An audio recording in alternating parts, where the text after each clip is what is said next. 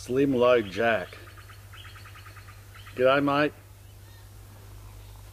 Let's see, it usually is a bit of a lag, so obviously we'll just muck around for a little bit.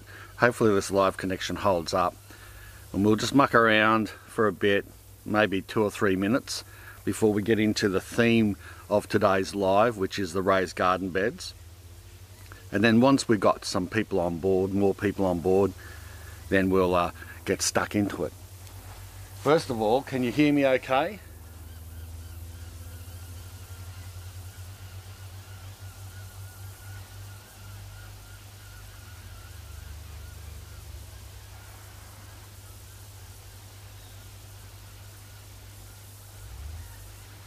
There's a bit of a lag between my computer and live. Probably, I reckon, 20 seconds, which is a little odd from my end. Loud and clear from Toby. Ahoy Tegan. Morgan, yes. Yep, we can hear you, Shannon. Good morning. Yes, you sound great, La. Hi, Deborah from Florida. Floridians. See? I remembered, Floridians. Well, I think that's right, isn't it? Floridians? I cocked that. Speaking of cocking up, did you hear that cockatoo coming over?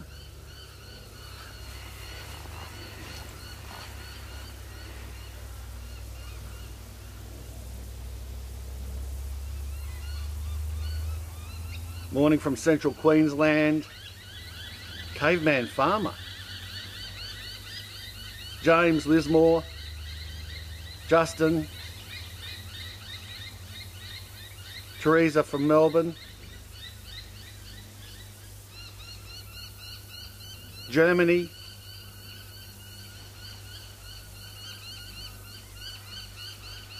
Kim from Colorado. We've got Epic Gardening. Mark is the man. Hey Kevin, thanks for tuning in, mate.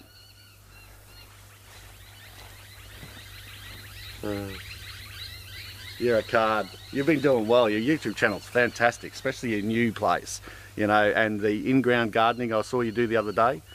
Loving it. Tomato tips. I got a few of them as well. I'm going to try that weaving thing.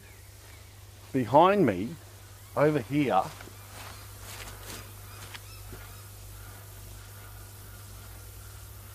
I've got some of these, they're, what do I call them? Roamers.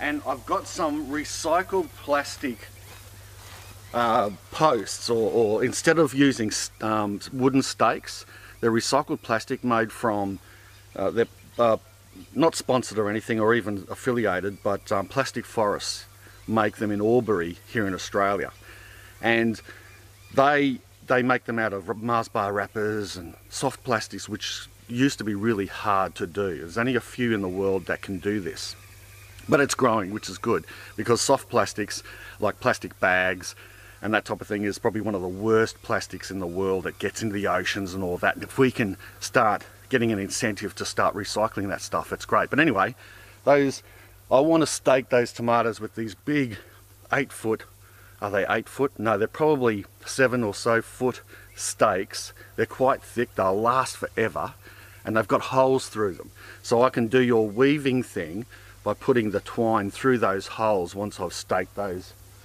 Roma tomatoes. So I'm looking forward to doing that.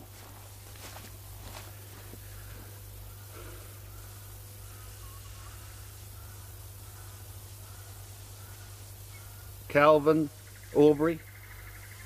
Speaking of Aubrey. Mike from Caboolture. Hey Mike. Kirsty from California.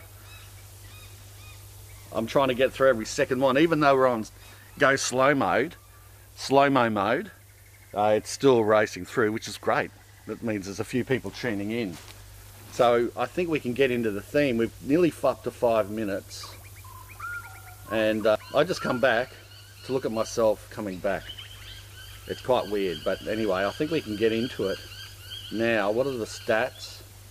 We've got, you know, 562 people currently watching, so that's pretty cool. So let's get into the theme of it. Why am I building more raised garden beds? Well, because who doesn't need more raised garden beds? Really? I've got 9 birdies. Now, Birdies isn't sponsored. In fact, I bought these myself.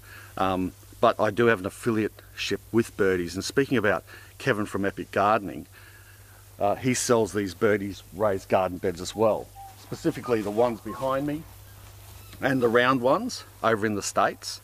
And I also have an affiliate arrangement with Birdies in Australia and New Zealand. So, which means if you go down to the description, you'll find the affiliate code, which gives you a discount if you're going to buy any of these types of garden beds. And yeah, whether you build them or buy them, I think raised gardening, you know, is the way to go for lots of people. Even if you are still growing in ground, it's nice to have these big planters. They're like big planters. Now I'm conscious of the sun behind me. It's the only spot I can put this camera at the moment, so I might, you know, might get a bit of washout, or you might find that my face is a bit dark. Can't help that. I apologise for that, but anyway, what can you do? I'll get this wireless thing fixed up. It's a miracle that we've actually got this streaming, and it's still an excellent connection. So it's great. But yeah, whether you're growing, you know, you've got most of your crops in ground, it's still nice to have some raised garden beds. Strawberries is one of them. I mean, whether that's a big barrel, half a barrel, or one of these raised garden beds that you have strawberries in, the reason why it's good is that it displays nicely. The strawberries can then grow and flow over the edge. It also keeps the pests down because there's less pests that get into them, and there's less chance of critters on the ground like rats and mice getting into them as well, because simply they have to get up there. I know it doesn't stop them all the time, but it does help, and other types of animals that might just get into your strawberries if they're on ground. So yeah, but that's not the only. I try to grow everything above ground except for pumpkins, and a few other things, of course, like my about 150 fruit trees and, you know, pigeon pea and some of those shrubs. But yeah, who's counting? Yeah, so what I was speaking about, yeah, if those affiliate codes and everything are down below, but they're not sponsored, and I do prefer to pay, and I use my affiliate code to get a discount. So I think it's it's a 5% discount. So yeah, why not? So I do get the discount like everyone else, which is pretty cool. But why more? Well, there's a few reasons. Firstly, like I said, I want to empire build, and I want more raised garden beds because I like growing in them, and I'm finding that I'm running out of space to do what I want to do. Like, for example, garlic is one thing that it's a crop that it's difficult to crowd grow. I've tried crowd growing it in the past, and it does better when you space them out at least around 25 centimeters apart. And onions you can get closer, and I've done that before, but garlic seems to like its space a little bit to grow really well. So if I'm growing garlic this year and I wanted to grow a ton of it, I've got other crops that are sort of creeping over from season to season. So I've got some crops like, for example, the pumpkin, the Jerusalem artichoke, they've died off now, but they crept into the new growing season and they took up that garden bed space. So to get that amount of garlic that I wanted to grow, I would like another couple of round raised garden beds or extra gardening space to grow even more. I want to also grow in different places under different conditions using different fertilizers, different amounts of watering so I can test to see what's best, and then I can make those notes, usually video notes, and understand what grows best, how and under what conditions, when, under what's the best fertilizer, how much fertilizer, what's the best watering. I got a great watering tip the other day, well, it was last October, by a guy who grows garlic not far from us, but he grows it commercially. Beautiful purple Glen garlic, really nice, big, beautiful things. Still got plenty of it. I brought a whole box of it, $100 worth of garlic, which is still cheap. It worked out to be, I think, about $20 a kilo if you buy it in bulk. Whereas you can buy it at the shops for a lot more than that, up to $30 or $40 if you're buying it, depending on how you're buying it. And you know, you wouldn't touch the stuff from China, the bleach stuff, that'd be ridiculous. So I like this organic, natural stuff. And but also I'm using it as seed garlic, and that's what I've planted this time because it grows well in our area and it's proven so. But anyway, getting to the really big tip that he gave us was, on his farm, he noticed that with the irrigation system he has got a drip irrigation system in, but he noticed it's on a slight hill, and the garlic that was down the bottom of the hill where the water ran down and it got most of the water grew the best. And he was a bit shocked, and I'm a bit shocked too, because you'd think, well, you don't want to overwater an onion or a garlic because you might rot the root and that type of thing. That is something that gives me the heebie-jeebies. Whereas he found out that those that had a little bit extra water did better. So now he's increasing his watering overall, you know, to improve that harvest. So that, I thought that was a really interesting tip that he gave me.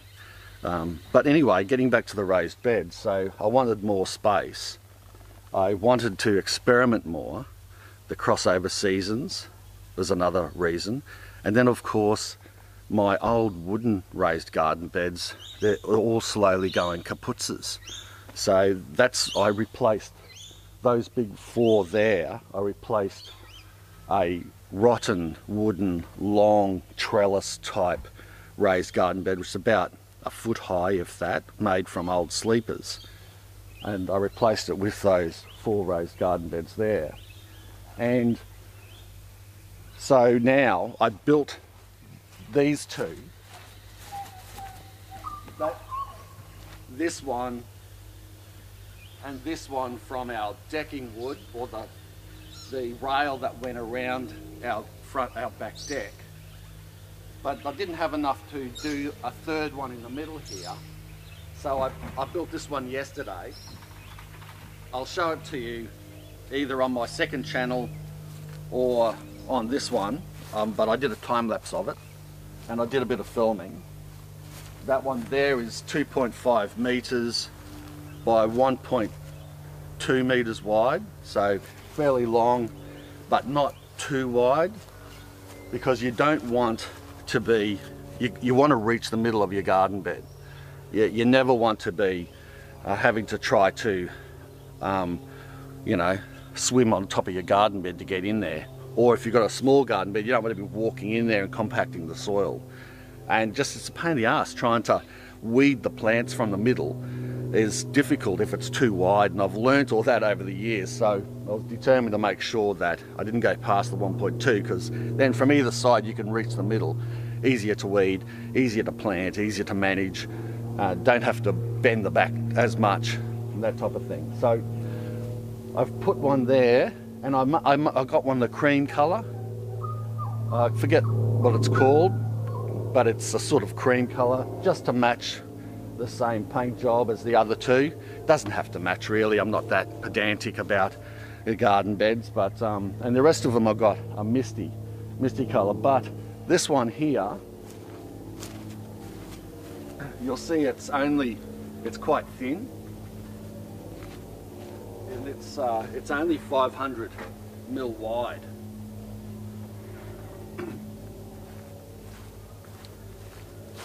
And the reason for that is because I built those garden beds there, the fairly wide ones, from the old decking material. And I used to have in that spot these big square sleeper things. If you follow my videos, you'd know that I had these big square beds when I first moved here. I just plonked down 2x4 by 2x4, and we used that for a while. I realised that you couldn't get into the middle of the bed, so I thought, well, what do I do? This is crazy, I can't reach the middle. So I put some bricks and pavers in the middle, put some pot plants in the middle on some of them to use up that space, and then realised that that was stupid, because then I have to get in there to maintain the pots. And so I ended up cutting keyholes into those beds, and I've got a video on how I did that. Some of the footage is taken from the top of my shed looking down, which is pretty cool. But then after that, the beds fell apart anyway. Over time, 10 years, the wood rotted, and so I pulled them all apart, rebuilt these ones from recycled timber, and now I've got that other birdie's bed in the middle there, alu zinc, and that should last for 30 years or more. And where was I going with this? I'll get to your questions and everything like that in the second sort of half. Well, after I've gone through the reason why I'm getting these new raised garden beds, and mumbling on a bit and going on tangents. But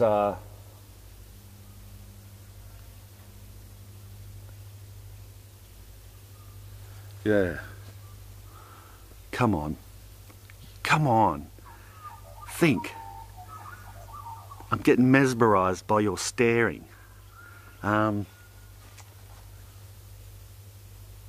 Yes, that's right. So it was pushing, so I built them and it's pushing out and getting too wide. And I did have these big ones in there. So there's the space, but there's not enough space for two of those wide ones. So I thought, I don't want to waste that space in there. And you can get these ones here in Australia anyway, at all different types of sizes. And so I got 4 of these thinner ones, and they're 2.5 long by 500 wide, and so half a metre wide, so what's that, 1.5 feet wide or something like that. And that will go a nice strip down this side.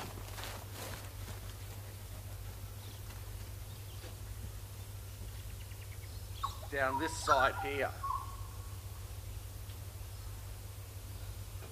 which will still give me some space for a wheelbarrow and space to walk down. Did you like my jog?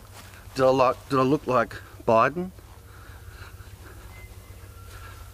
Anyway, yeah, so I think that'll work really well there, and that's good that you can get them in those different widths and that to fill in those kind of spaces. And then behind all that, near my, well, now it's a pumpkin trellis, but it used to be a gourd tunnel.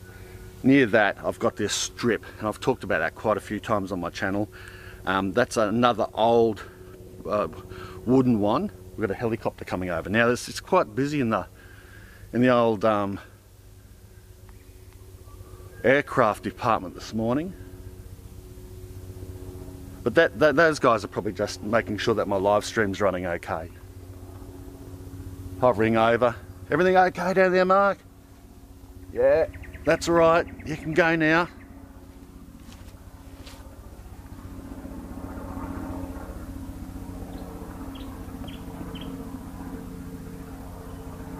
I've just got to get this computer running again.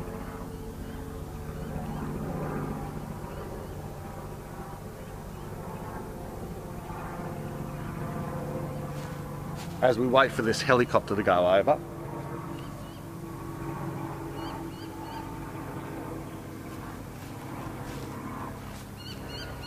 I don't know why, there must be a way I can lock the screen on this thing.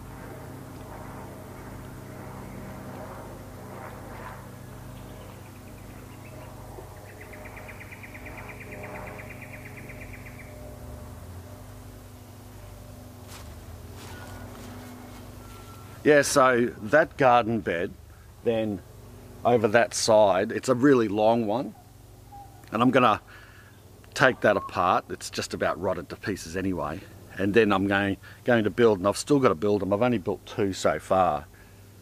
Another 4, similar to these ones, or actually similar to the one in the middle. Exactly the same, actually, except they're a misty colour. So misty green, similar to these colours. And they'll go along that side. And there'll be 4 of them, which, you know, 2.5 metres long, gets you around 10 metres or so. I'll butt them up pretty close like I have done here. And then it'll be pretty much all that garden space then will be changed over to raised bed gardens. And then over the other side of the gourd tunnel, there's a space there. You can't see it now because the pumpkin vine has taken over the whole place. But I'm gonna, once I cut that down and give it a little bit more life, I mean, we are getting pretty sick of pumpkin. I'll store a few more, give a few more away. Then I'll get rid of that, and I'm going to put some, I've got about 4 more plastic forests, recycled, raised round garden beds made from coffee cups and those types of things. And I'm going to make them up and put them along the back.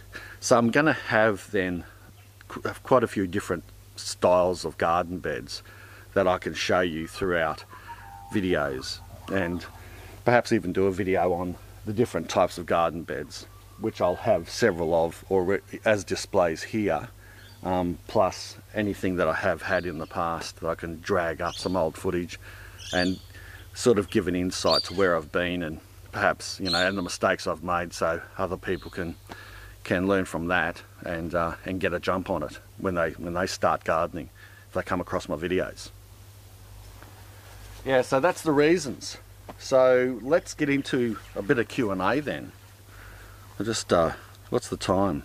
I started a little bit later this morning just so I could get the boys off to school and have a bit more time to set this live stream up without being overly rushed. And I think that's good, 9:30 here Australian time, Eastern Standard. It's working pretty good. So maybe we get into a bit of Q&A.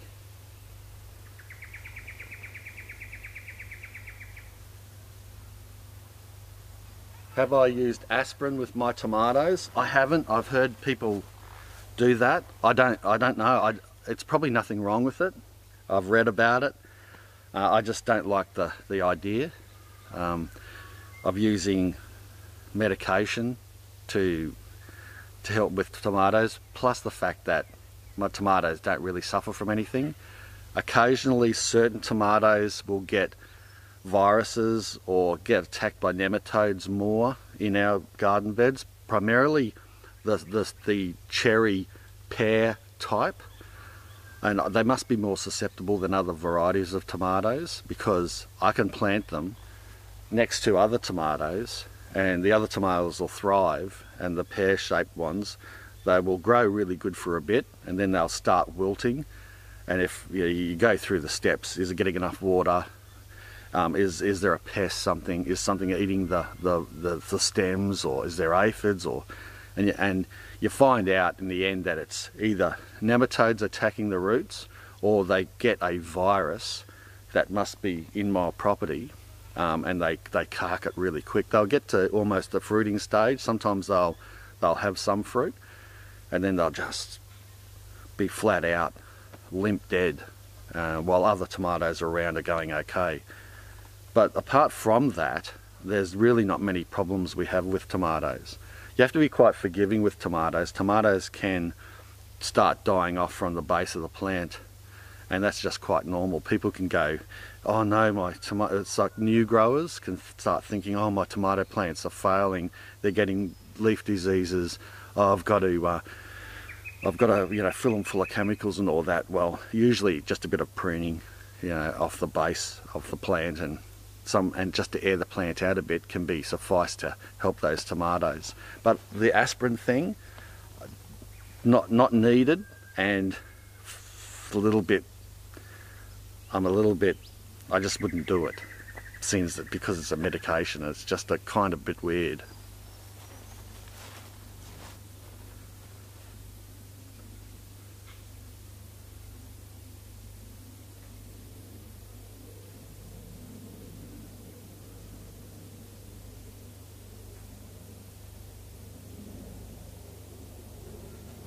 Are you talking about dirt in the containers? Are you talking about my containers? Like that?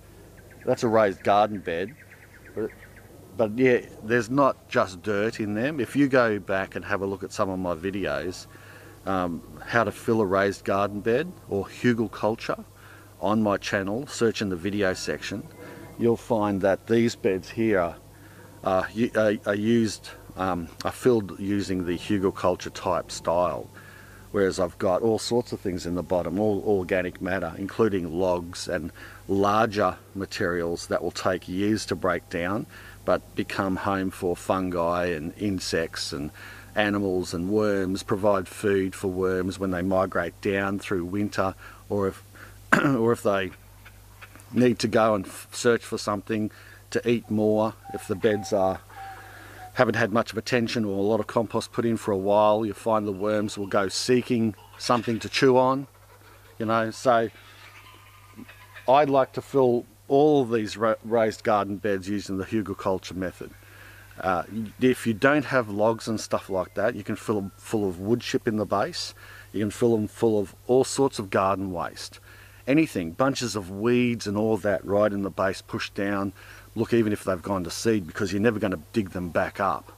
And then if you put say, half soil on top of that, you will find that that'll start sinking down, because the light matter, even wood chip, will decay pretty quickly. And when those beds sink, you just keep layering them on, filling them full of compost, maybe some more dirt if you need to, but usually it's fine to fill them with organic matter and then plant into them, and then they sink and they keep sinking. You also lose matter through harvesting, pulling weeds and that type of thing. You slowly lose matter from a bed and the beds will slowly sink down. So you're in this constant cycle of renewing it, and which is a good thing. You're renewing and you're keeping the bed alive with compost and good organic matter, fertilizer, manures and that type of thing. And then over time, you're building those beds into a really special medium that plants just love and thrive in.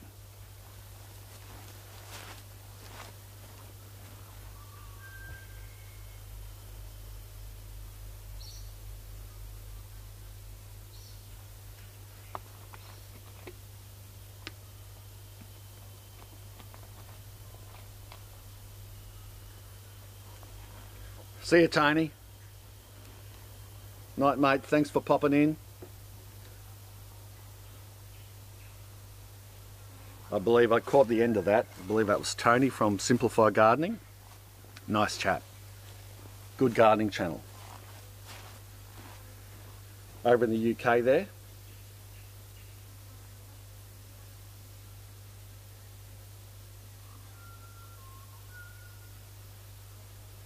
Oh, take the screensaver off, hey? Before going live. Yeah, that's probably a good idea. That's, what is that, Down Under Gardening?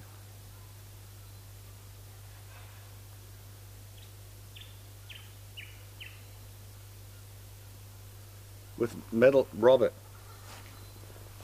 The dirt doesn't heat up. Look, think of it as a mound.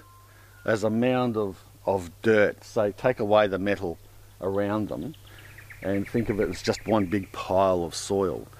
It takes a heck of a lot to heat that up, and even in our subtropical climate, it gets heck hot here through summer, like I'm talking 40 degrees Celsius. Those beds don't heat up. The outside of the beds might, so if you planted, that's the reason why I will plant about at least 3 to 4 inches away from the sides of the bed, because if you planted right there, I mean, the roots are going to be, it's like if you planted right on the edge of a container or a pot, you know, a small garden pot, you'd plant in the middle.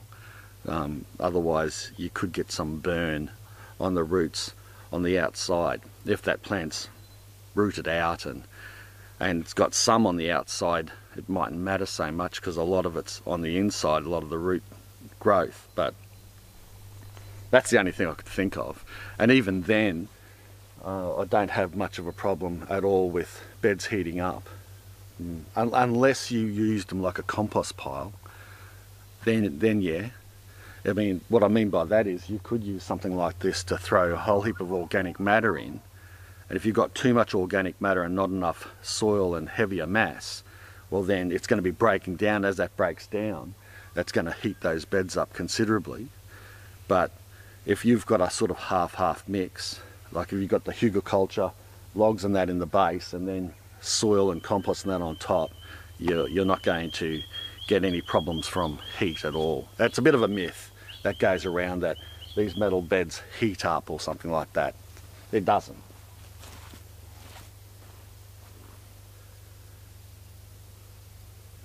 Greetings from Central Florida. Bees, cheeses and wine please. Bees, cheese and wine please. Well yeah, that's a good combination. Great combination.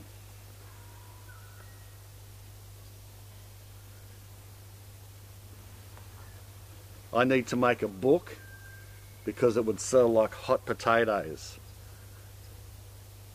From Lance Smith.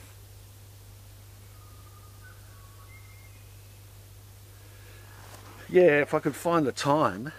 I mean, I really love doing videos, and I haven't even had a chance to write any more, a lot of articles lately. So I need to organise my time a lot better, and writing a book would be pretty fun, would be good. I've had a bit of interest in publishers and that talking to me about it, so it'll be on the cards one day. I think I've still got for quite a fair bit of experimentation to do before I get to a book. But yeah, because I don't want to write a book just because, you know, at the moment my channel's going well and it could be quite popular. Not to write it for money. I'd like to make sure if I wrote a book that it was quite comprehensive, fun to read, but had some really good tips that I back up from experimentation in the garden, so I could show people exactly what I'm talking about and why this gardening book might be different than some others, and so yeah, hopefully sell well too and not be a waste of time. But yeah, no, I appreciate the sentiment though, that I could write a book and it'd do well.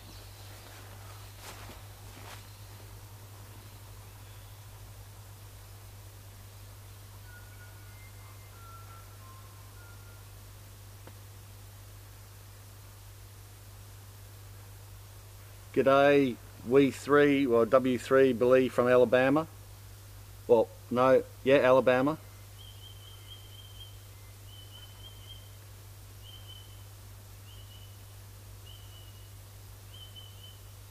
Living Simple Homestead. Thanks for going live, brother. You're a wealth of knowledge. Oh, I don't know about a wealth of knowledge, but yeah, like I was just saying, I like experimenting, and people seem to enjoy that type of thing. I've got a few good experiments coming up. They take a while to do, but no, I appreciate that. No, thank you very much.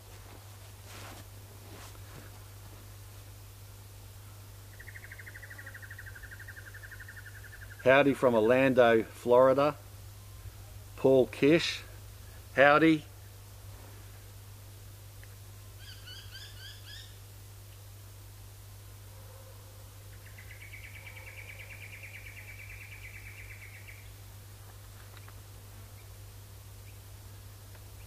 G'day from chilly New South Wales. Is it cold down there at the moment? Oh, it probably could be. Yeah, in certain parts for sure. Well, here I've got to suck the water down, and look at the sweat beading on my forehead. Got to keep wiping it out of my eyes. Sun's beautiful though. It's a really lovely morning here. And if it wasn't for some of those planes flying over and helicopters, it would be really peaceful and quiet. Birds.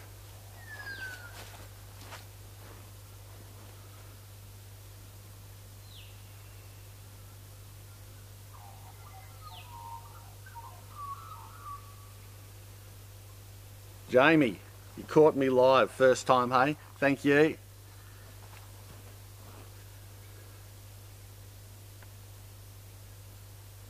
pepper geek. What's my favourite pepper? Like hot pepper or other pepper? Let's go both. I like the big fat, juicy, sweet peppers. The bigger the better. The smaller ones are a bit more finicky. They're okay, and I've tried the generic peppers before as well, the wild ones that probably the rest are based off, and they grow a bit like a large chili, like a Pablo chili, and they're not hot, but they're a bit bitter. I like the larger sweet ones. I like them roasted or over a fire, grilled. I like them in an antipasto as well. But as far as hot chilies go, it's hard to go by the bird's eyes for that flavour and hit. But then there's lots that I like. I like a jalapeno and that style of hot chili and hot pepper, and habaneros as well, because they're hot, but they're tangy and quite tasty, and you can take the seeds out and get a really nice hot sauce, but not something that blows your head off. And I'm going to actually be making, they're behind me here, I don't think you guys can see them.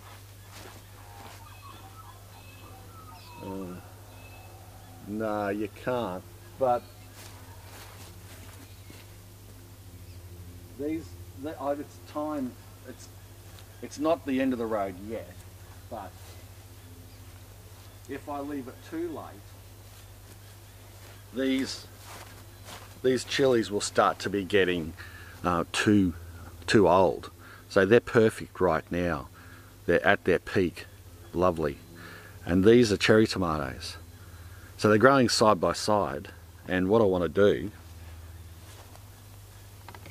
is make up a chili sauce from the cherry tomatoes and these combined, a bit of garlic, maybe some chopped onion, fry that up, grill that a little bit, get a good flavour going, blend it up, add some vinegar and a few herbs and spices, and then make a really nice sauce out of it. Probably a squeeze of lemon juice, got plenty of lemons, and make it up from just out of my head, a little bit of sugar and salt, because that helps with flavour, to balance flavours from the acidity, but also it helps with preserving.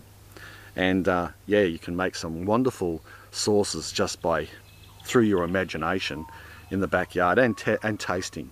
So if you're adding salt and a little bit of sugar, not too much, but you want to not add a whole heap unless you've got a set recipe that you know from the past. But if you're not sure, I just add a bit and I keep tasting the mix, even the tomato chili mix, and just see if it needs a little bit more, maybe tomato to add some to thin it out a little bit. Maybe it's too overwhelming, and then when I get the balance right, then I can cook it up, boil it up, and then strain it and bottle it.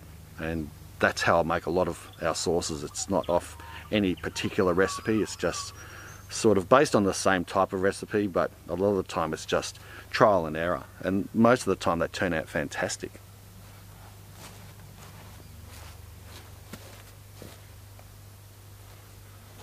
But I've got to get onto that really soon, maybe in the next few days.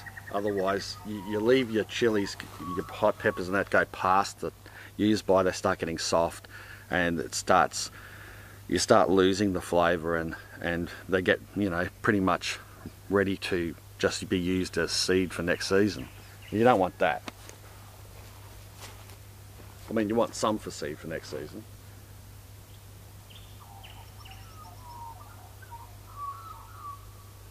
Step, hello from Atlanta, USA. Love your videos. Keep up the good work. Thanks, Step.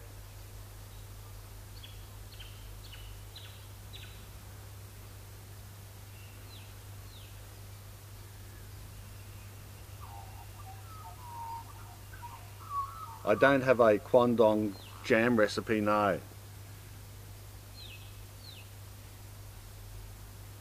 I have tried Tiny Tim tomatoes, yes.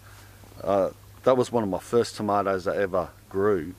And a lot of these throwbacks or ones that just pop up in the garden now that I transplant or leave grow where they grow, like the one I just showed you, they're based on Tiny Tims, the larger cherry tomatoes that just come up now willy-nilly. So I hardly ever have to plant cherry tomatoes anymore, unless I really want a special variety, like the white ones. I've grown them before, and the black crim. But yeah, I just still like these standard ones that come up in the garden. They're just fantastic.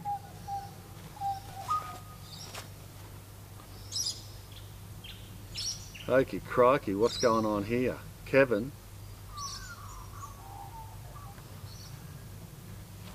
You just dropped that one in there, mate. Thank you very much, Kevin. Jeeps.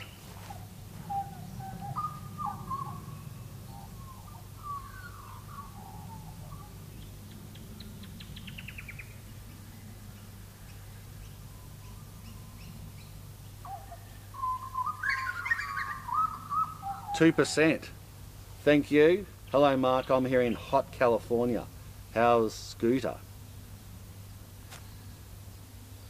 Hot California. Yeah. It can get pretty warm there. When we were there, it was fairly warm, but it was a nice warm. We're used to hot.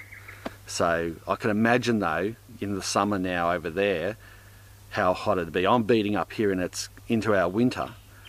Well, a couple of days off actual winter, but you know, towards the start of winter, end of autumn, and but yeah, you guys would be finding it fairly sweltery right now, getting into your summer. Yeah. Oh, Scooter. Yeah, he's good. He's an old fella now. You know, he's getting on, and we give him injections into his knees for arthritis. And the thing is, he's his own worst enemy. He loves his Kong ball. He's up on the deck at the moment, looking down. It takes him a while to warm up in the mornings, especially through winter. But those injections help him, and he trots around like a puppy.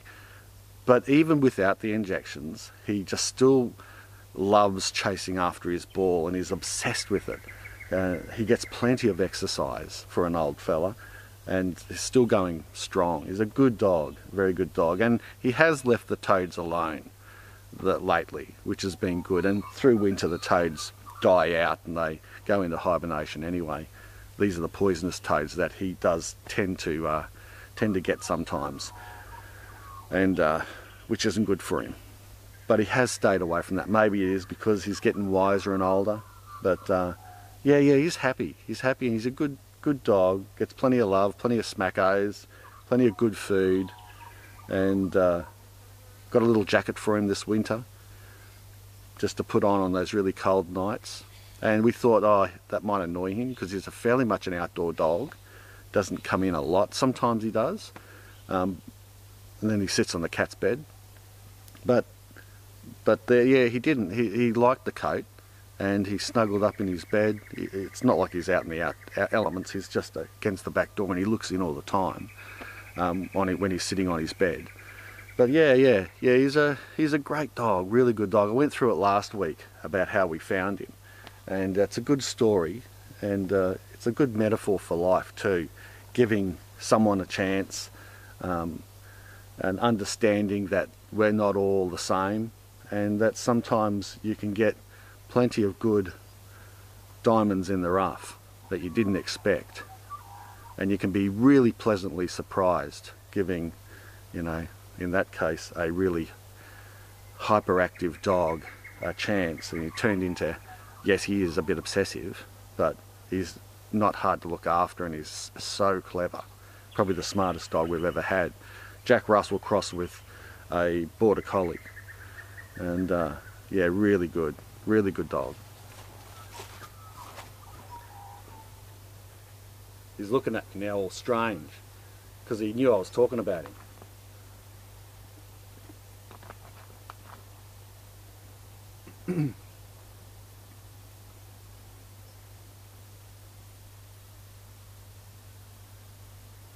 Not used to the live chat, just thanks.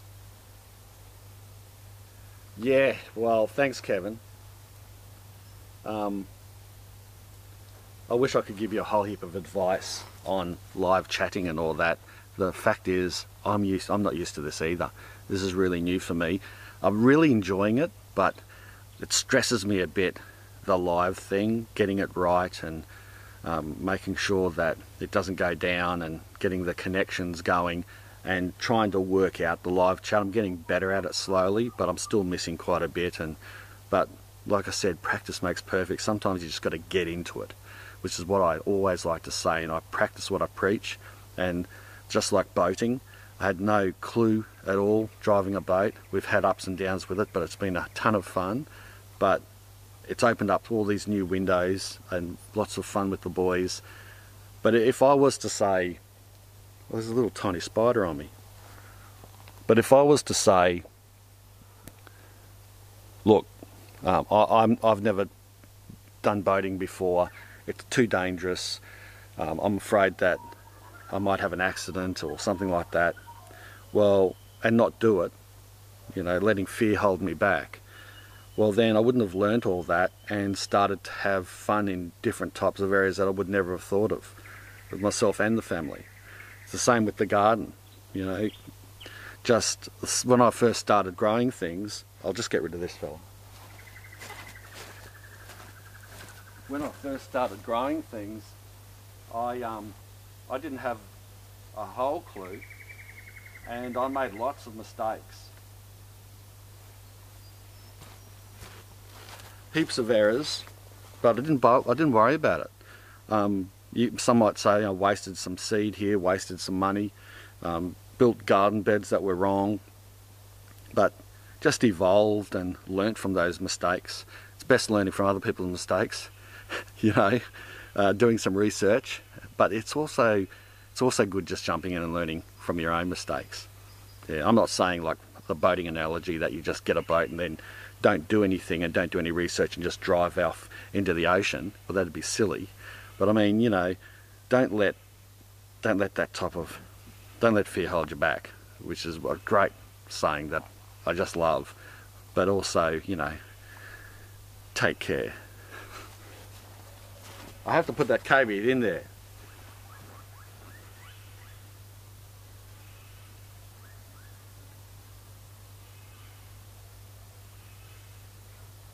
William Tan, thanks mate.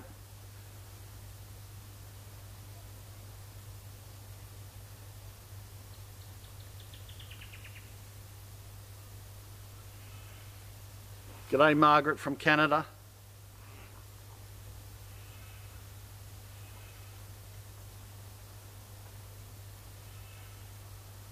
Didn't think there was such a thing as a small spider in Australia.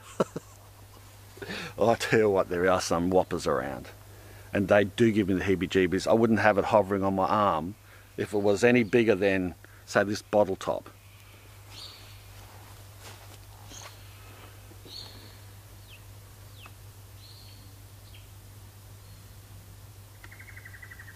G'day from South Florida. There's a lot of Floridians, isn't there? Similar climate type of thing. Can't wait to get back to America when all this CV is done and dusted and everyone's all squirted up so that we can just not care anymore. We'll organise a get-together at a nice bar somewhere, maybe a few, and just use it through social media and just, yeah, sit around, have a few beers and have a good chat.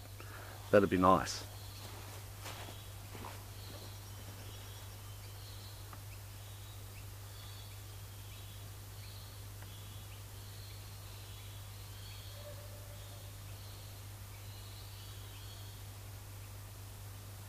Wenda, hi from South Africa. Love South Africa too. Been there, yeah, twice, quite extensively, because my sister used to live over there with her husband, and so we went over there when they got married, and also another time just for a holiday. Fantastic. A similar, you know, it's like Australia. There's different zones and different climates and different heights and levels, altitudes that have make it, you know, all different types of growing climates, but in general it's very similar to the subtropical Australia, or from Brisbane down to Sydney, a bit like sort of Durban down to the Cape.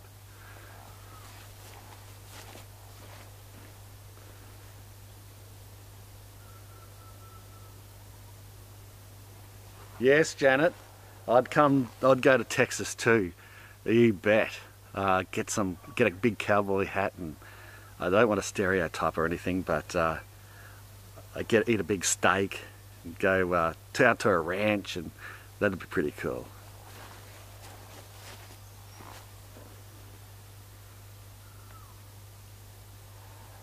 Deborah, do I hand water my tomatoes? Usually. I usually do. Only because I like to control the amount of water those types of plants get, and I generally don't grow a whole lot of tomatoes. They're sort of in groups, and so it's not hard to hand water them, because especially in winter time here when we grow the tomatoes mainly, you've got to check, and depending on the medium and the type of soil you have, being a raised bed garden, a lot of my beds are slightly different. So I do the finger test, and I test down and I water as appropriate, because you don't want to overwater, especially tomatoes, or underwater for that matter, because inconsistent water is what tomatoes hate, and especially as they're starting to crop. And Kevin had a great example in his last video about tomatoes that started splitting, and he had a few different scenarios, which was interesting, and I've talked about that before as well. So consistent watering is good.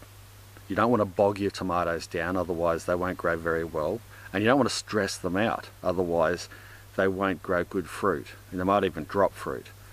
So, and apart from that, if you're inconsistent with the watering, letting it dry out too much and then watering, and your tomatoes might split and they won't grow great either. So yeah, consistent watering, not over watering, and not under. I guess that's what I mean. I said that about 1,000 times, didn't I?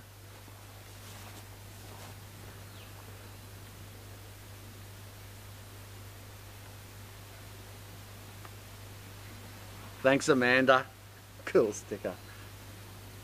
Look at that, number one. Oh, jeez. How's the duck pond going? I couldn't catch the name. Yeah, no, it's going good. Good. Oh, duck pond, as in the actual dam, it's full, but it has a leak in it. But it's full because we get a lot of runoff at this time of year, and it'll take a while to dry out. So the ducks are loving it. The actual duck pond experiment that I've got going down there with the taro and the arrowhead growing out of it, well, they're about that big now. Nice and green, even though it's dappled shade, even though we're in winter and it's colder down there and they're not getting as much sun and heat, still growing really well. I think that's going to be a good video overall and a good experiment once I get to harvesting stage and that multiplies in that bed. But yeah, so both ponds are good. So for those who don't know, I used to have a raised aquaponic type bed, which I turned into an internal duck pond in our poultry pen. So when the ducks were locked up, they could go up this ramp and they could have a swim and play in that water. And I'd have to empty it out all the time, probably every month or more, or more depending on the amount of ducks that used it, because it just gets smelly and yucky. So what I did, once we got the dam going and they didn't need that anymore, and I pulled down all that extra wire and I refurbished our poultry pens and everything down there, got it better, snake proof and all that. What I was going to do with that raised pond, that aquaponic pond, and I thought, well, let's do some water plants in there, and that's what I did. Planted some taro, planted some arrowhead, and wondered how it'd go, and it's going really well. Used some volcanic rock in there, used a lot of the old fertiliser soil duck mash that was left in there, and that's where they're going to get a lot of nutrients from, so I hadn't had to put any actual fertiliser or nutrients in there. I put some extra soil in there, and that's about it.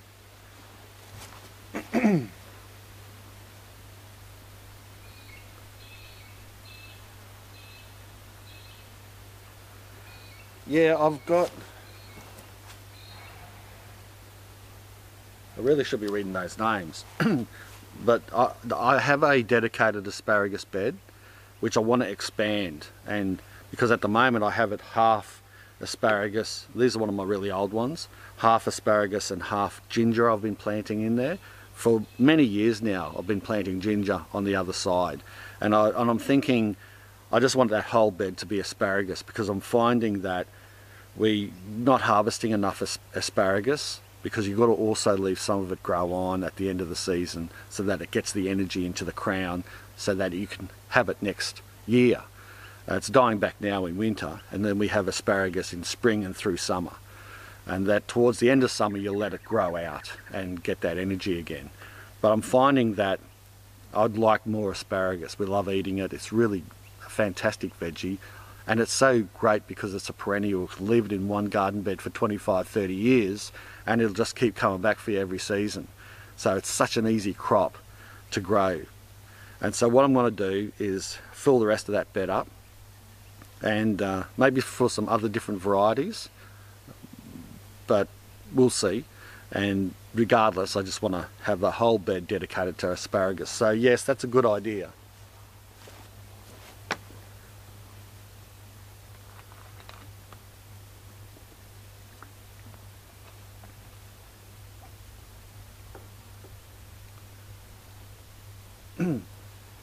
G'day mate, we're in Oz.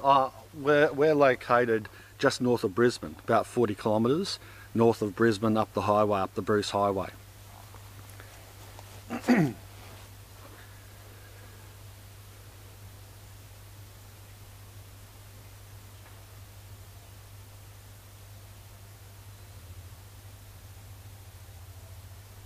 Greg Hemmig.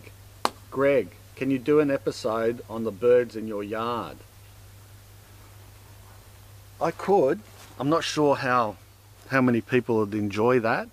I mean, I put birds in my content from time to time because they make lots of relevant points.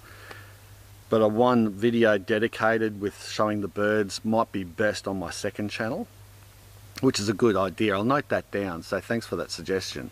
But that would be a good video for that Self-Sufficient Me Too channel, I think, rather than this one here. Because a lot of people have signed up on this main channel for those types of top 10 videos, the top 10 things, and grow a ton, and some specifically edited videos. And I've got to acknowledge that. I've got to be fair to that, and try to give people what the majority want. Not all the time, but yeah, but a lot of the time that's what a lot of people have signed up for. So pardon me, that's why I created Self-Sufficient Me Too, and have got a build up, and I'm going to schedule them of short clips and other clips. Like I released one yesterday of just building the latest, building a small mini cage greenhouse. This is a really good little strong greenhouse that I purchased, and it's not sponsored or anything or even affiliatized, but I really like it. And I didn't need anything big because a lot of the veggies we grow we just sow direct, or I have them sowed and I put them out in the open anyway, sow them in pots and containers. But occasionally I want to protect some of the seedlings, and I'm thinking if I had a little mini grow place I could experiment in that and maybe grow tomatoes longer in the season under a bit of shade, or I could use it for several other things, or I could use it for starting seedlings, or if they're getting targeted by animals or birds or pests, I could put those seedlings in there and have them protected. So those type of videos, like, it went for about 15 minutes and I didn't speak a lot in it. I just showed me putting it together. I cheekily did a hashtag ASMR on there because I didn't speak much in there, but there's a lot of banging and drill work, so I'm not sure how ASMRing that was.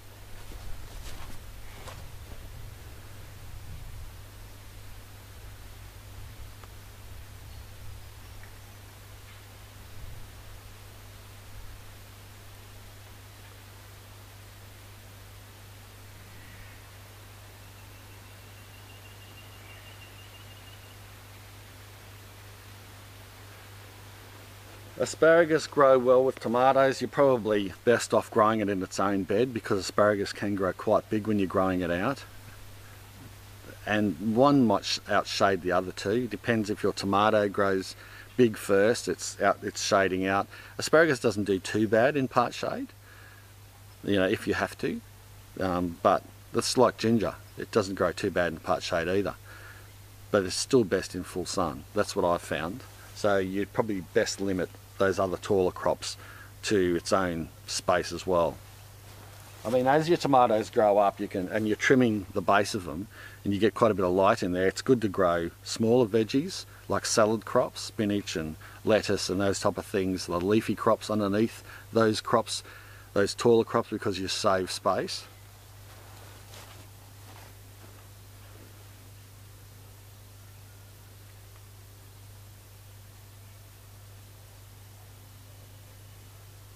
Garden, state gardener, what do you do to keep the weeds down in the asparagus section? Well, I just keep weeding it, weed as much as possible. Once it starts growing out, it does shade out a lot of those weeds. That's at that growing out stage where they have the big ferns come out, and you let it grow on. But as you're harvesting it early in the season, if you've mulched it, like I mulch quite thick at the end of the season, give it some fertilizer, mulch it, and then leave it rest. And then in spring when it comes up, it pushes through that mulch, and that thick mulch stops a lot of the other weeds coming through. So that's a good thing about mulching on top of your asparagus. So that works, but the only other way is the physical grab them out when you can, walk past the bed, and because it can be quite a sparse crop initially when it starts to grow, and you're growing out the you know, the stems, for whatever better word, I can't remember the name of them, but they can be quite sparse and you can get weeds competing with it. Go through and weed them when they're small, and that way, yeah, you should be right.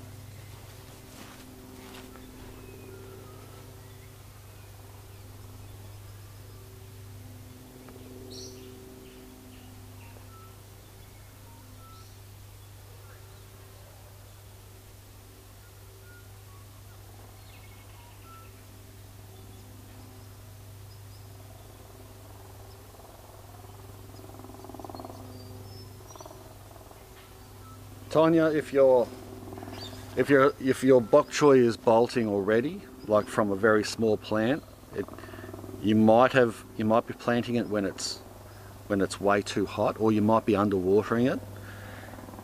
If the conditions and the climate's right at that particular wherever you are, well then I would sow some more seed and give it another go, because it might just have been a little bit of an extra warm day, or might have been under a bit of stress and it's throwing seed. Once your plants start to go bolt to seed, they can get quite bitter and not as good.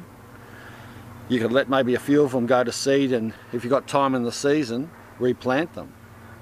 But yeah, that's what I'd suggest do. If it's still the right time for that crop, just throw some more seed in and give it a go. Bok choy grows real fast.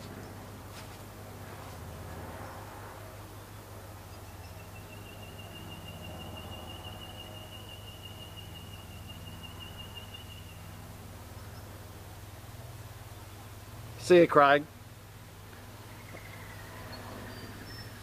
3 AM there. Off to bed, I understand.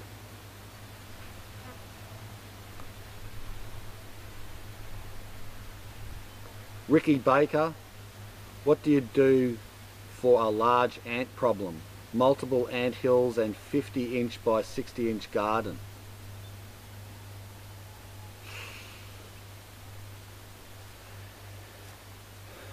Yeah, I don't know. I'm hesitant to advise on any chemical use unless you can get some type of maybe organic remedy for it. I have fixed an ant problem once by digging up a tree that had a persistent ant nest in there, and I dug it up and I smashed the ant's nest to pieces, and then replanted the tree in that spot. That was actually the honey murcot. It took a while for it to come good, but now it's growing into a really nice tree. This was years ago.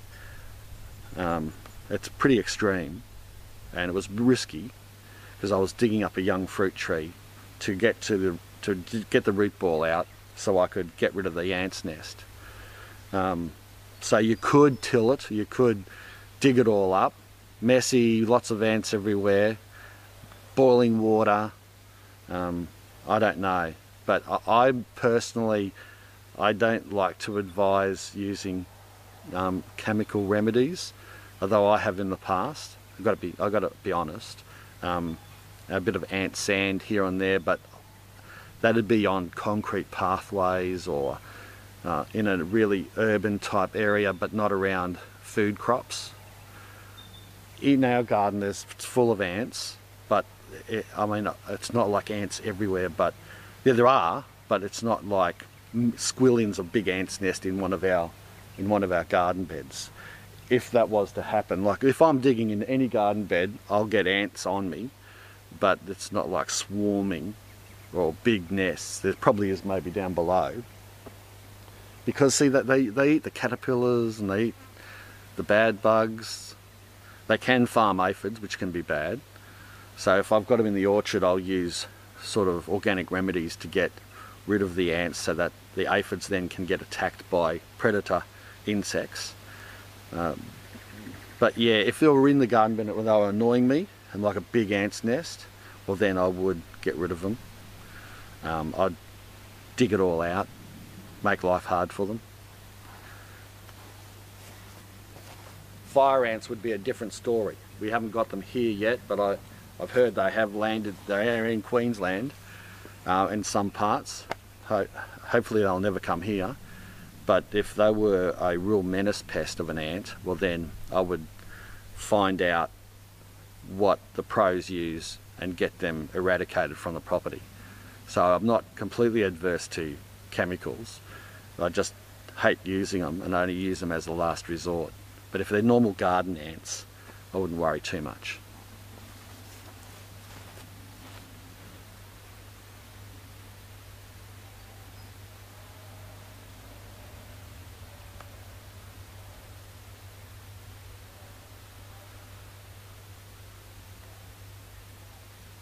There you go. There's lots of people coming up with remedies in the chat section, so that's great.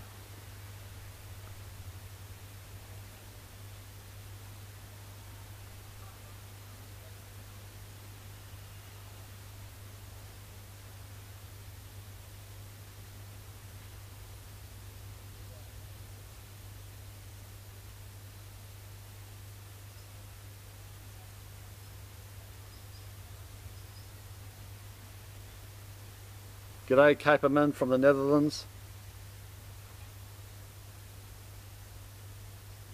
Noah, am I ever planning to do a tomato tunnel trellis go again? Yeah, I like that setup. I will be. Just got to get rid of that pumpkin vine and those gourds at the moment. I really have let it run its course, probably too long, but it's still producing. It's hard to get rid of a really good plant, even though you're getting sick of eating it. But yeah, I will, because I like that tunnel trellis tomato thing, and I want to try some different varieties and grow them over. Maybe next season we'll zhuzh those garden beds up, get them all ready and full of organic matter and lots more compost, and we'll do tomatoes again, yeah, next winter.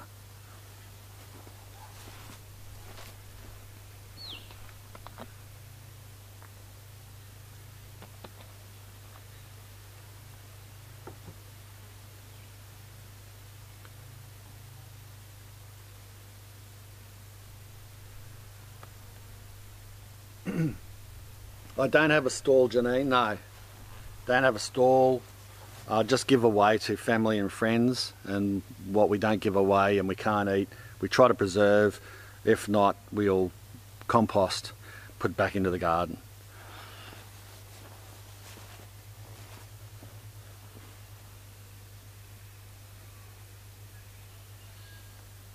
Spicy pumpkin chutney. Sounds nice, Pamela. I might have a look at that.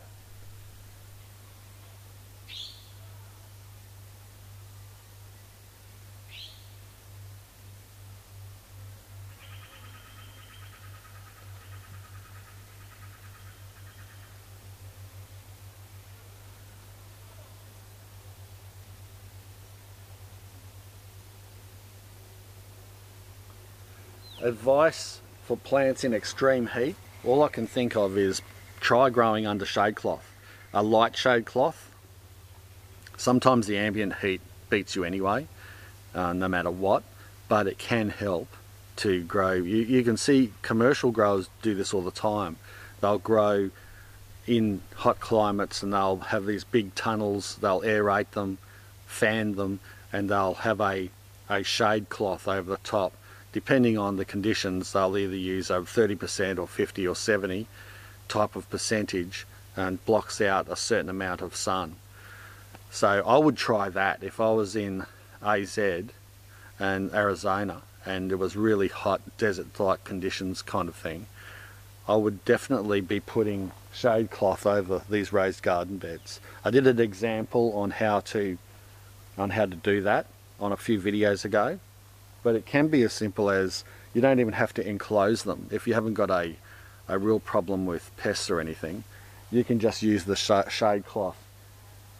Just like put up a frame and just do a whole row and just have it on the top so that the sun at the worst time of day isn't beating down on those plants, and then when it's in the morning or afternoon it's not as hot. Those plants are still getting a bit of extra sun when they need it. So perhaps that could work. I'd experiment with shade cloth.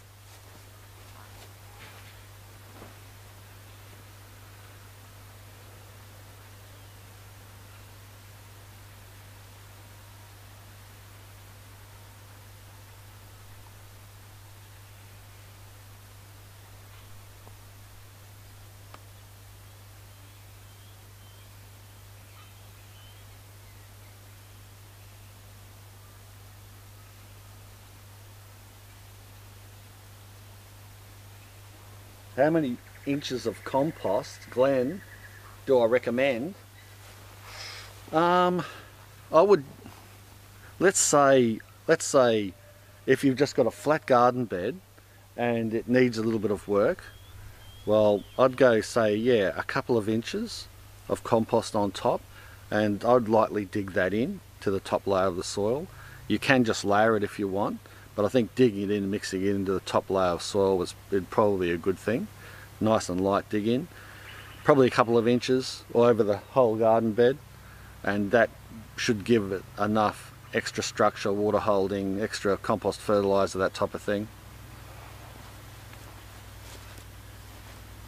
I mean, if it's a really sandy bed, and very new and terrible soil, you might need more. It's hard to gauge. You do the squishy hands test.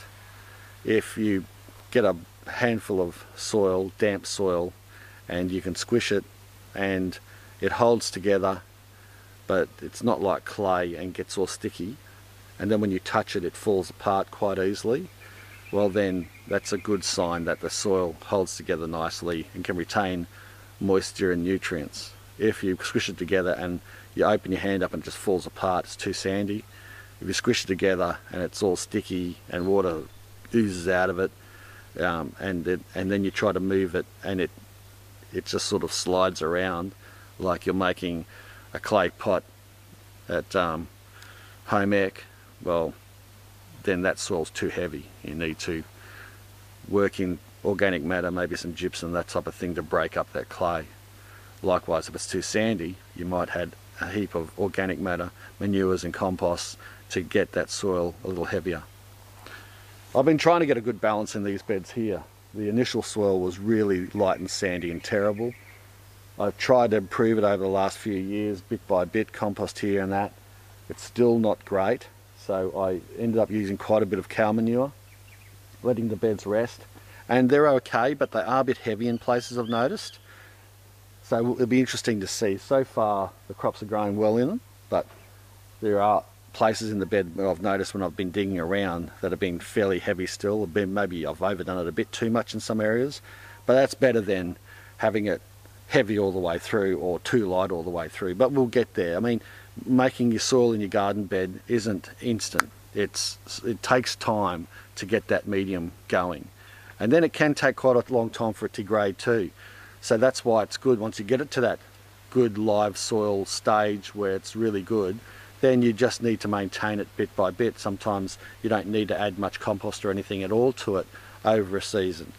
Maybe your plants haven't sucked that much out of the soil and you can get several seasons out of it. But you just keep an eye on it and add where appropriate to keep those beds going nicely once you've got them to a good stage.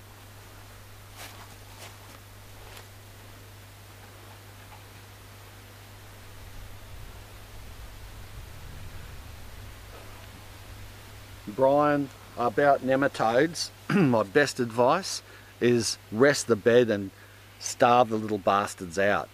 That is the best. If your bed's riddled with them and you're planting a tomato or cabbage or something like that in there and it dies off quickly because the nematodes get into the root system, you see the root system's all knotted and everything like that because the eelworms get in there. Well, the best way is to not grow anything in that bed at all, and there's another way, but not grow anything in it at all, and then over 6 months or so they should be starved out. The other way is to maybe grow a crop of marigolds in there, and it could look really pretty too, and that can attract pollinators and insects into your garden and good bugs. And then the marigolds itself gives off they're sort of a repellent for nematodes. There's like a natural pesticide inside marigolds. Then you can dig those marigolds in, still when they're not died off or anything, still when they're growing okay. So maybe you're sort of digging them in when they're still looking all right, so they're nice and lush still. So that's going to add a good green manure to your soil, and it's going to break down and feed good things like worms and improve your soil. But at the same time, it should kill off and deter nematodes by digging that marigold crop in.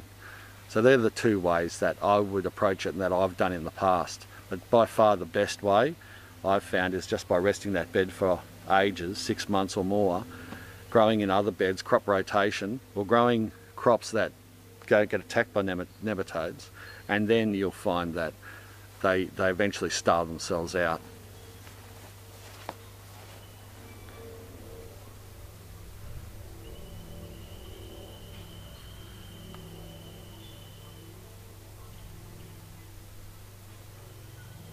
I believe you can get good and bad nematodes. We're talking about the bad nematodes.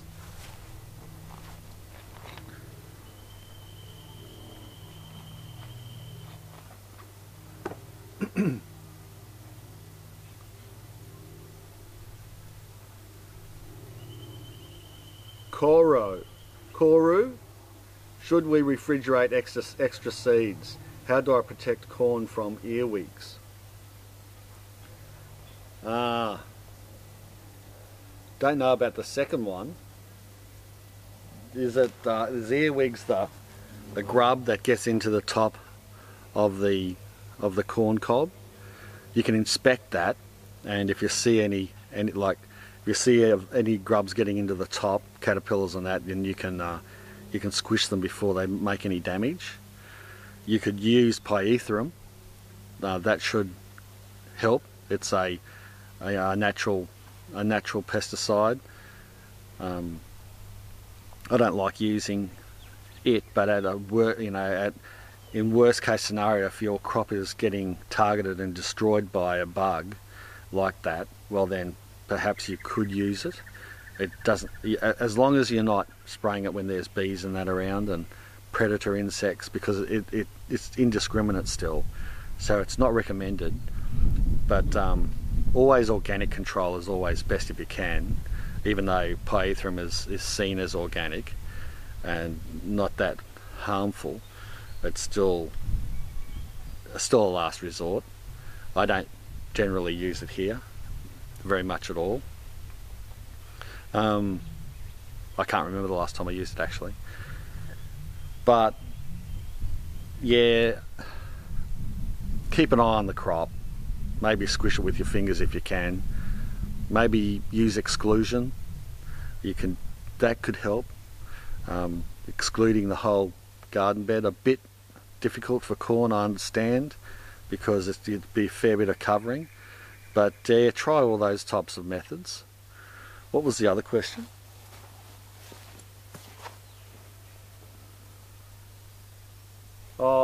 Refrigerating your seeds. You don't have to. You could keep them in a nice cool spot. I keep most of our seeds in our cupboard in the study, and it's cool enough in there, keeps a consistent temperature, and that's fine. We have a filing cabinet actually, and I sort through them from A to Z, and that works pretty well. But yeah, you can refrigerate them. I know refrigerating certain seeds can help with germination, but you don't have to unless you're in a really hot and humid area and you've got nowhere else to store them. But thank you Coro.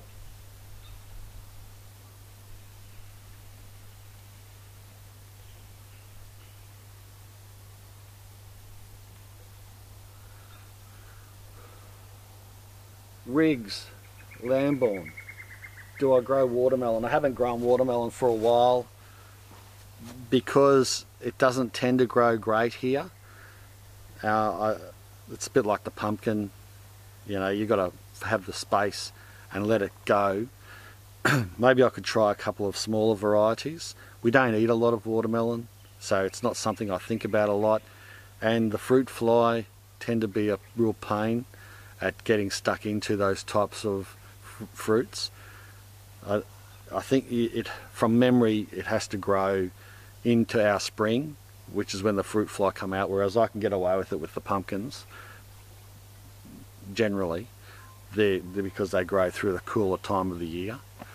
But I haven't ruled it out. It's something. I have got some watermelon seed that I purchased the other day that that I will have another go at, and why not? But I haven't grown a lot of it, to be honest, no.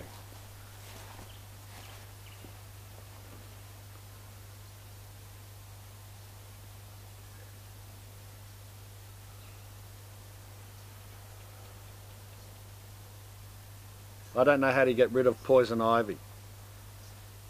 You might have to just pull it out, or use one of those, if you want to do it organically, use one of those flamethrower things.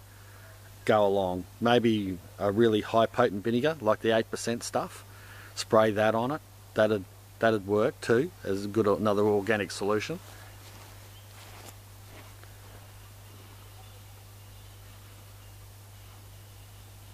G'day Danny. Tuscan, AZ.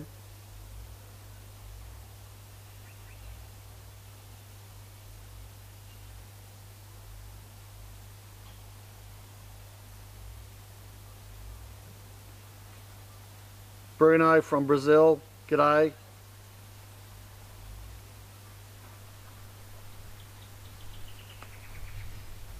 Mary from Texas.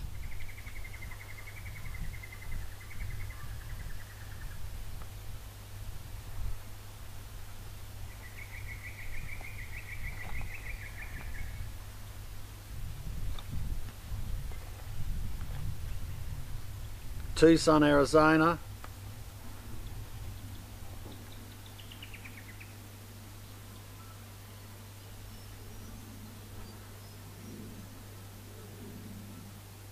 KP from Florida, another Floridian.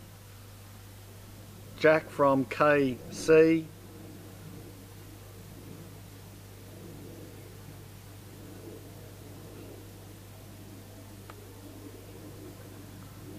Lots of people on the poison ivy thing.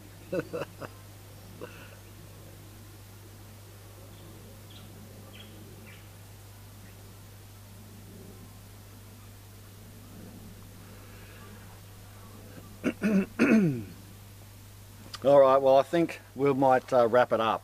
I know there's still 1,000 of you watching here, which is fantastic, but I've got to get cracking. I've got 7 more of these beds to build. I've got to make content, got to release a video this weekend, and I've got plenty of things on, plenty of work to do. Plus, this sun is starting to beat down the back of my neck. I've got sunscreen on, but by crikey, I'm starting to really feel a burn. But the heat, it's probably not burning, but yeah, I better get out, maybe give the camera a rest as well before it goes south on me. But I'm glad that it held up, so that's cool.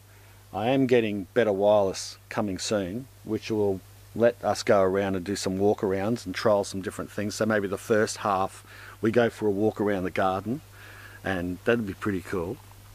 I can go anywhere I want. I'd love that. And then the second half is Q&A. I think that'd be really cool. But for now, I think we call it quits, and it's nice to call it quits as over 1,000. So quit while I'm ahead. And I really appreciate you guys tuning in today. I really enjoy these live streams because it's just I was pretty, like I've said plenty of times now, I was fairly fearful of it because of the technology side of it mainly.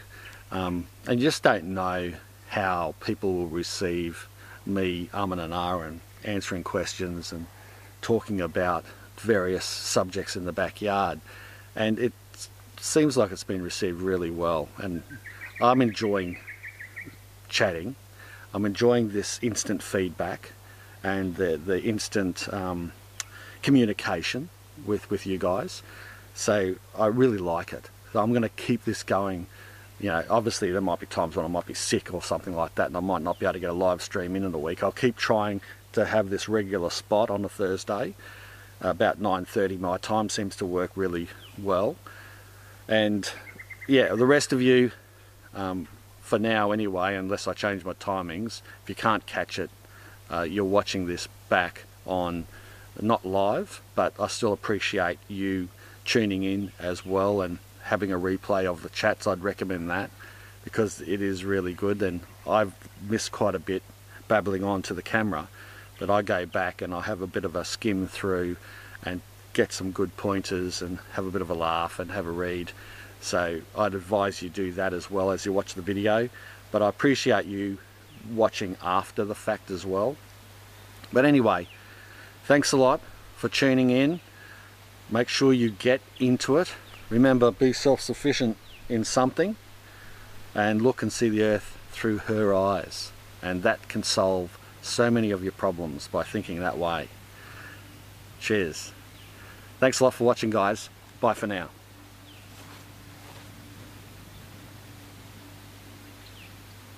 Oh, there's the last super chat here.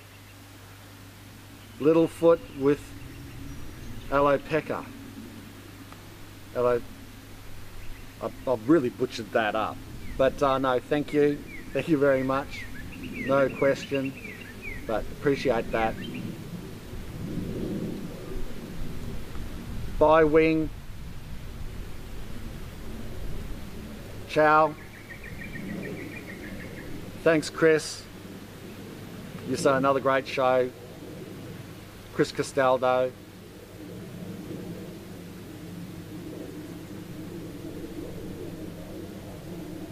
Thanks, Dell's Homestead.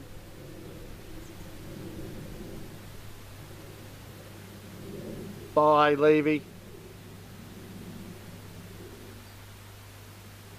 Thanks, Kuru. Thanks, Tony. Later. Bye-bye, Mandy. Thank you.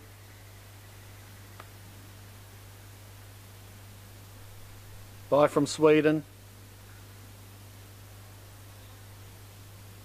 Mark from Hawaii. Cool glasses, mate.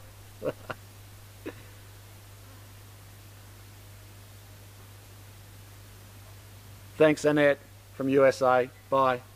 Oh, we got another quick rip in here, super chat. I'll have to mention it. Zachary Bird, Texas. Any tips for Texans heading into our 150 Fahrenheit, 40 plus degrees Celsius summer? Wear sunscreen, mate. Wear it. Otherwise you'll get old and wrinkly like me before your time. I wish I knew that tip when I was in my teens and yeah, halfway through my military career.